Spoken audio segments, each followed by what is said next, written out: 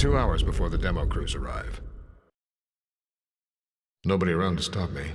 Fire Chief James Wade, recording notes at Weatherby Asylum, hoping to finally learn what happened here.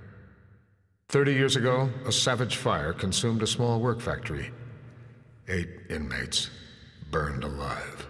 Doors were locked from the inside, so they called it an accident. Thing was, Colm Wicklow, convicted arsonist and killer, was an inmate at the time. Administration claimed that Wicklow was in maximum security. Yeah, this old place. It's got that haunted feeling. Grim institution, unnatural deaths. That's the recipe. Seen it before.